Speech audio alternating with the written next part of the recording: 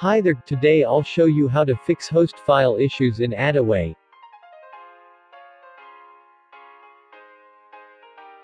As you can see, my AdAway is not working.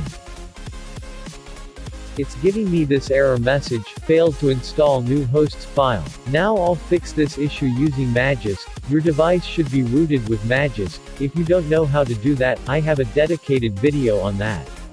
I'll put that video link on description box. Now open Magisk, then go to Settings. There you will find an option, Systemless Host. Tap on that. Go to Modules.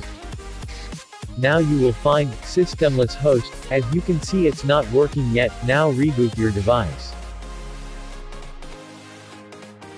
It should solve this issue. As you can see now, my AdAway is not showing any error message, and working fine. Thanks for watching this video. Please subscribe if you haven't done that already. Thanks a lot if you subscribed me already.